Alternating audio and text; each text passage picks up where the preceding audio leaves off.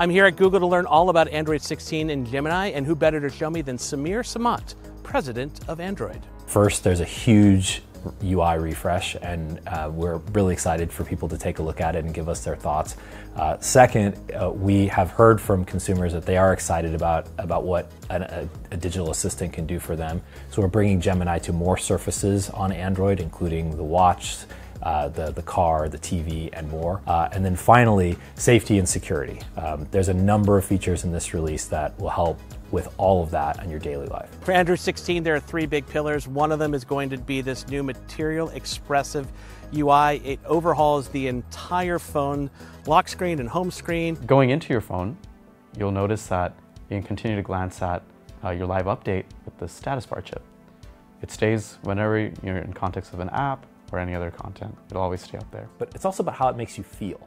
All these touches around beauty and aesthetics, I think are, they're not always consciously meaningful to people, but as you experience the device, you just leave with a sense of delight. In the new quick settings at the top, you'll notice it's also a lot more glanceable and customizable. You can edit these controls to be 1x1 or 2x2 or 2x1 tiles. Okay, so I'll just show you one of those really quickly with the internet tile, for example. If you want to squeeze that in, voila. You'll see more about the physics engine that we've got on phones that power the new Material Expressive system, whereby items on the screen move and leave and enter with a more natural adherence to physics that you would expect. Volume slider. So, if you're hitting the end of it, there's a nice reactivity to it. Another thing we got to talk about was the integration of Gemini.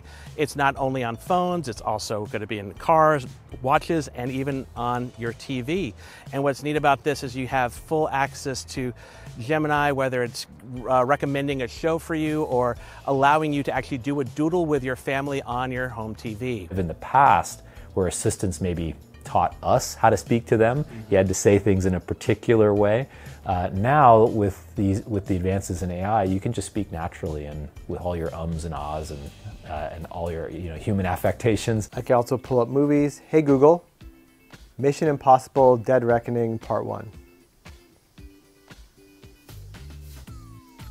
And so this pulls up the movie page, automatically plays the trailer. But now it can do even more complicated queries. Hey Google.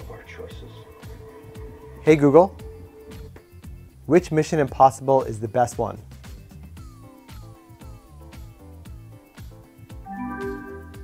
That's a fun debate. Many fans consider Mission Impossible Fallout to be a standout for its incredible action sequences and compelling story.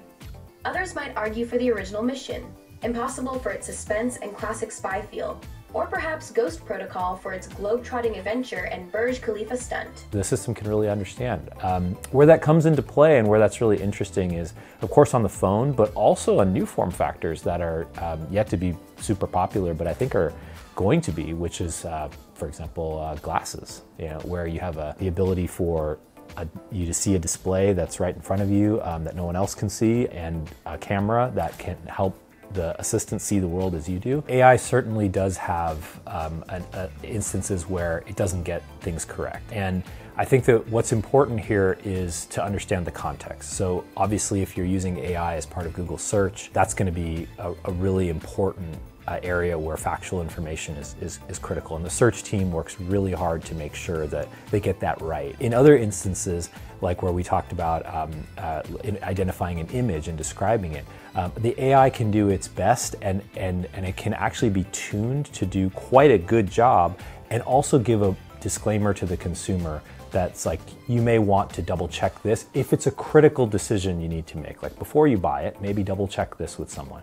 But I think what we've found is that consumers would rather have access to this technology and would rather use it where we can make it very safe, even though in some cases there are instances where you may need to understand there are limits. One of the neat new features of Android 16 is scam detection. So what this does is in the Messages app, if you are talking to someone that's part of a scam, the AI and software can recognize that and let you know before anything gets out of hand. It's an on-device model that's specifically tuned to help understand when a particular message may be, or message thread may be leading you down a path which is not great from the standpoint of revealing personal information. Now, it only works when you're having a conversation with somebody who's not in your contacts. So it won't be bothering you with folks who maybe are in your family or who that you know well. But for those texts that come from other folks that you may not know, may seem innocent, may seem like they're from a company or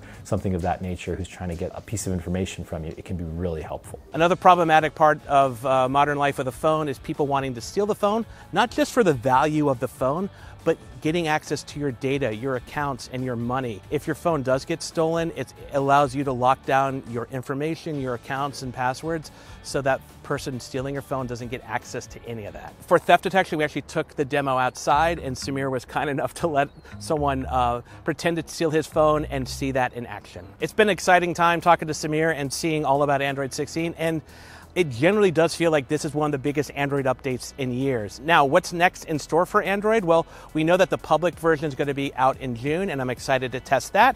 I'm also excited to look more into some of the other aspects of Android, including the Wear OS overhaul on watches and Gemini coming to autos. That should be really fun. We'll see more about that hopefully this summer. Otherwise, I want to hear from you guys. What do you think about Android 16 and some of the things that Sameer said? Let us know in the comments. Also, if you like this video, please give it a thumbs up. And if you want more of CNET, please subscribe. Lastly, thank you for watching.